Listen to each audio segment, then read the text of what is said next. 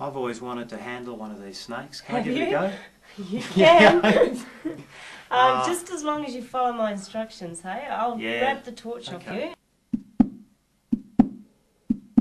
It's probably easiest to grab it through the sheets. Yep. But if it comes out of the sheets, just be ready with the shoe. What? Hold on. Now you need to grab it behind or press the shoe down firmly on its head and then grab.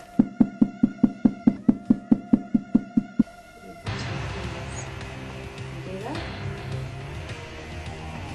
Just take your time. Okay. You can do it with your Bruce.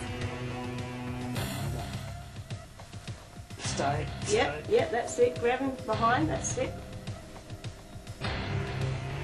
Beautiful. Now he's going to coil around you. Here you go. Oh boy, can I feel that? It's an amazing. amethystine, isn't it? It is an amethystine, yeah. You can tell by those beautiful colours. This guy's actually in the same family of snakes as the anaconda of South America and the reticulated python of Southeast Asia. But those guys can get really, really big, like a big stomach, really big girth on them. Although at these amethystines, this guy might only be about, I'm guessing maybe 2 metres.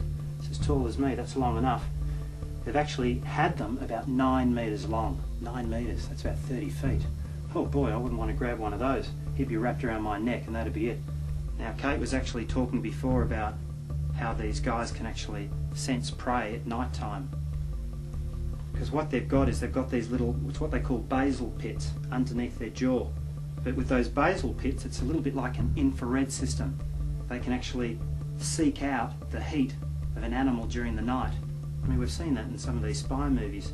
Well, he can feel my heat right now, but he's not going to eat me. Okay, this is fantastic, but I'm starting to get a bit of a sweat up. Oh yeah. What do you reckon? We get him in a pillowcase? I think so, Bruce.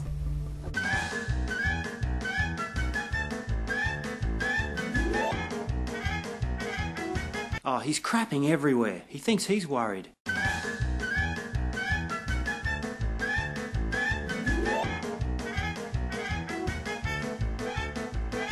It's got to go the other way, Bruce. Oh, has it got to go the other way? Yeah.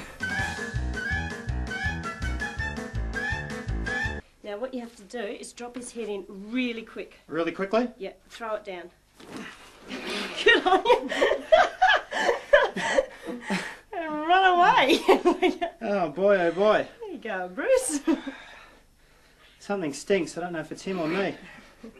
Capture completed. The next step was to take the snake to native bushland and release him. But first I wanted to have some fun with the lovers on the balcony. Oh yeah, we can have some fun with this. Let's go and surprise him. Louie's all right. That's the good news. And we caught the snake. Do you want to have a look? No way, get it out of here. You're a joker, Bruce. You're a joker. Good on you guys.